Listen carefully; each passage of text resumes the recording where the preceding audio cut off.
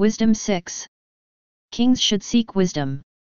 Listen therefore, O kings, and understand. Learn, O judges of the ends of the earth.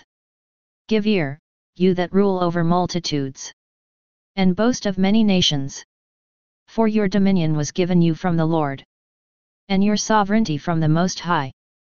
Who will search out your works and inquire into your plans? Because as servants of his kingdom you did not rule rightly, nor keep the law, nor walk according to the purpose of God. He will come upon you terribly and swiftly. Because severe judgment falls on those in high places. For the lowliest man may be pardoned in mercy. But mighty men will be mightily tested. For the Lord of all will not stand in awe of anyone, nor show deference to greatness. Because he himself made both small and great. And he takes thought for all alike. But a strict inquiry is in store for the mighty. To you then, O monarchs, my words are directed. That you may learn wisdom and not transgress. For they will be made holy who observe holy things in holiness. And those who have been taught them will find a defense. Therefore set your desire on my words. Long for them, and you will be instructed. Description of wisdom. Wisdom is radiant and unfading. And she is easily discerned by those who love her. And is found by those who seek her. She hastens to make herself known to those who desire her. He who rises early to seek her will have no difficulty. For he will find her sitting at his gates. To fix one's thought on her is perfect understanding. And he who is vigilant on her account will soon be free from care. Because she goes about seeking those worthy of her. And she graciously appears to them in their paths. And meets them in every thought. The beginning of wisdom is the most sincere desire for instruction. And concern for instruction is love of her. And love of her is the keeping of her laws. And giving heed to her laws is assurance of immortality. And immortality brings one near to God. So the desire for wisdom leads to a kingdom. Therefore if you delight in thrones and scepters, O monarchs over the peoples, honor wisdom, that you may reign forever. I will tell you what wisdom is and how she came to be. And I will hide no secrets from you. But I will trace her course from the beginning of creation. And make knowledge of her clear. And I will not pass by the truth. Neither will I travel in the company of sickly envy. For envy does not associate with wisdom. A multitude of wise men is the salvation of the world. And a sensible king is the stability of his people. Therefore be instructed by my words, and you will profit. Wisdom 7. Solomon like other mortals. I also am mortal, like all men. A descendant of the first formed child of earth. And in the womb of a mother I was molded into flesh. Within the period of 10 months, compacted with blood. From the seed of a man and the pleasure of marriage. And when I was born, I began to breathe the common air. And fell upon the kindred earth. And my first sound was a cry, like that of all. I was nursed with care in swaddling cloths. For no king has had a different beginning of existence. There is for all mankind one entrance into life, and a common departure. Solomon's respect for wisdom. Therefore I prayed, and understanding was given me. I called upon God, and the spirit of wisdom came to me. I preferred her to scepters and thrones. And I accounted wealth as nothing in comparison with her. Neither did I liken to her any priceless gem. Because all gold is but a little sand in her sight. And silver will be accounted as clay before her. I loved her more than health and beauty. And I chose to have her rather than light. Because her radiance never ceases. All good things came to me along with her. And in her hands uncounted wealth. I rejoiced in them all, because wisdom leads them. But I did not know that she was their mother. I learned without guile and I impart without grudging. I do not hide her wealth. For it is an unfailing treasure for men. Those who get it obtain friendship with God. Commended for the gifts that come from instruction. Solomon prays for wisdom. May God grant that I speak with judgment. And have thoughts worthy of what I have received. For he is the guide even of wisdom. and the corrector of the wise. For both we and our words are in his hand. As are all understanding and skill in crafts. For it is he who gave me unerring knowledge of what exists.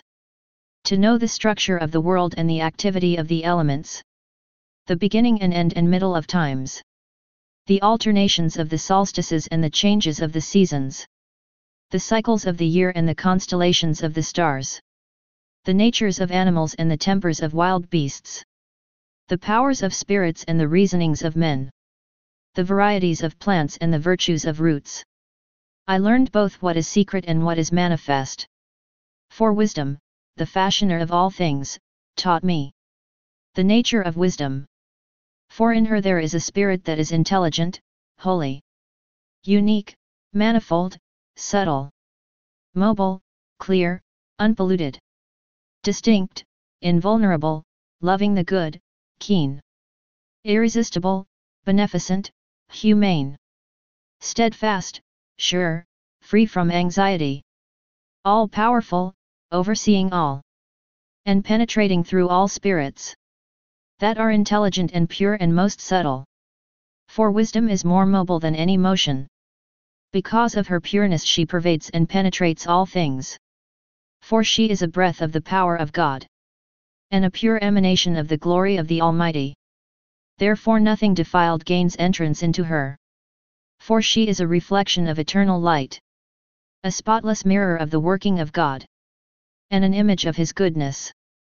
Though she is but one, she can do all things.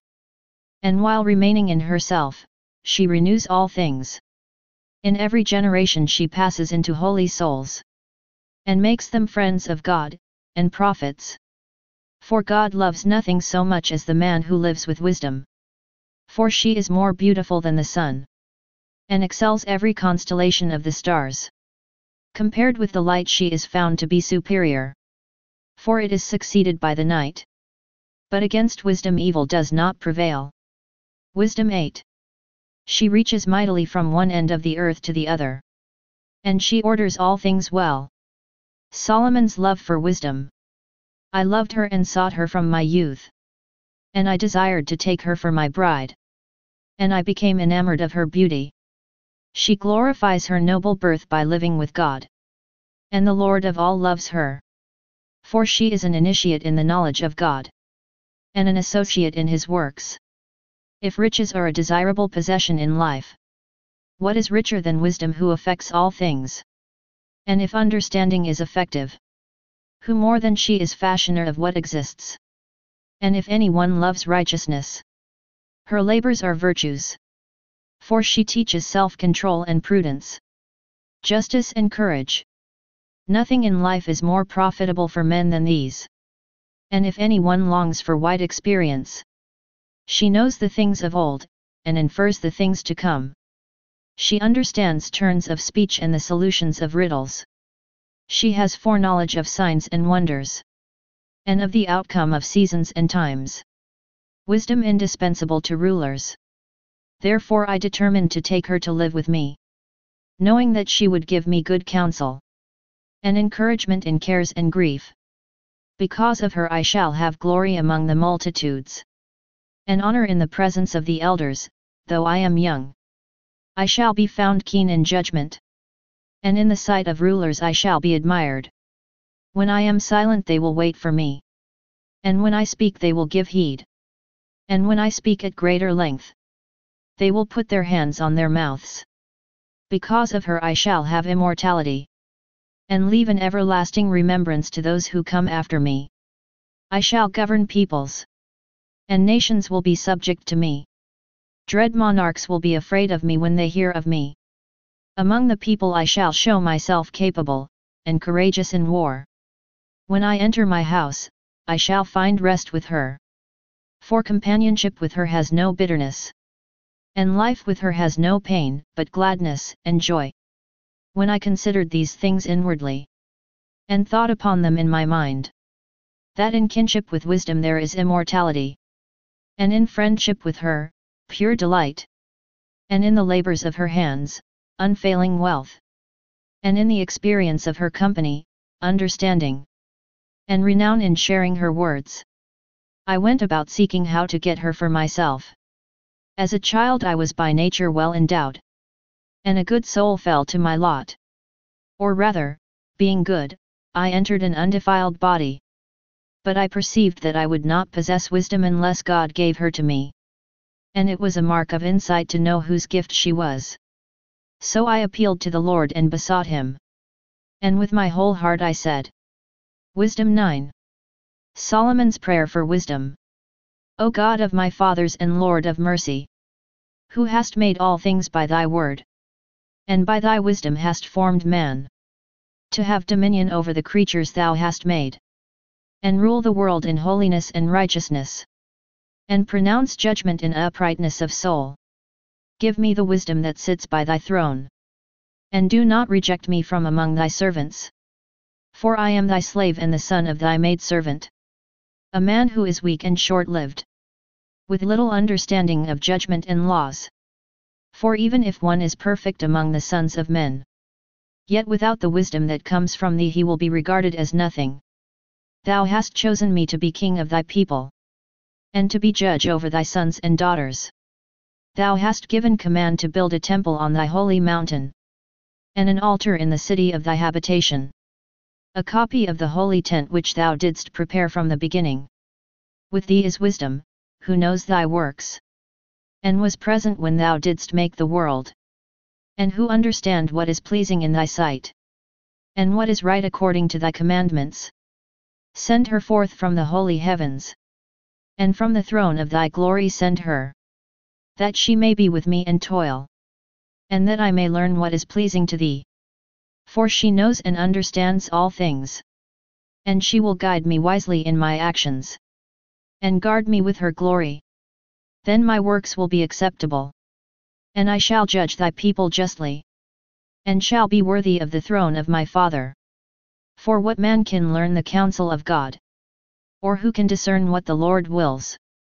For the reasoning of mortals is worthless, and our designs are likely to fail. For a perishable body weighs down the soul, and this earthy tent burdens the thoughtful mind. We can hardly guess at what is on earth, and what is at hand we find with labor. But who has traced out what is in the heavens? Who has learned thy counsel, unless thou hast given wisdom, and sent thy Holy Spirit from on high? And thus the paths of those on earth were set right, and men were taught what pleases thee, and were saved by wisdom.